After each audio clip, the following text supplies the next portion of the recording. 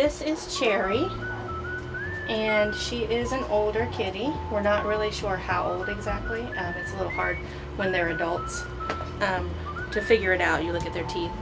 Her teeth look really good, but she also, Cherry, she has hyperthyroid, which means that she has to take a pill every day for the rest of her life. It's pretty easy to give it in a pill pocket or mix it in with wet food. These are pill pockets right here. She's been here quite some time.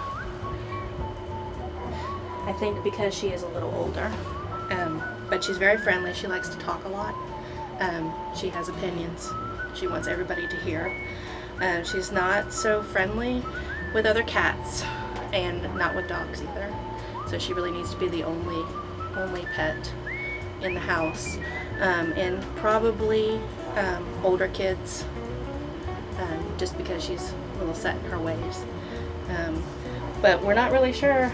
I mean, she's a really great cat. She's just been here for a long time. It might be because she's not in the main cat room that we have, and so she doesn't get as much exposure.